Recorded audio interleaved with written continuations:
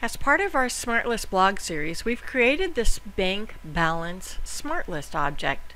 We've created some default information on it, and we've even set some GoTo buttons for it so we can send it to other areas. But what if I want to use this as an Excel Refreshable Report? What do? It's very easy. Just pull up your SmartList object, and instead of clicking on GoTo, click on Publish. And then you'll get this message that the Excel report published successfully. Let's take a look at that now. I'm going to open my File Explorer, and here are my Excel reports.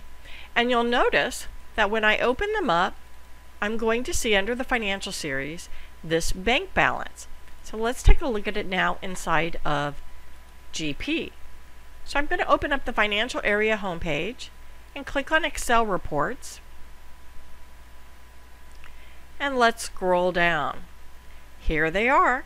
So I'll double click on this and Excel will open, and it's going to open my bank information in there. So now I have this refreshable report that works inside of Excel. Let's give it a test. So we've got user defined written in for the Flex Bank. Let's enter something in for the payroll account. So I'm going to go back to my bank checkbook. Let's pull up the payroll account. In user defined field 1, let's enter for payroll use only and save it. Close that window out. Back in my Excel now, let's go ahead and click on Data and Refresh. And notice how I create this refreshable report. This is a great way to share information with people in the company.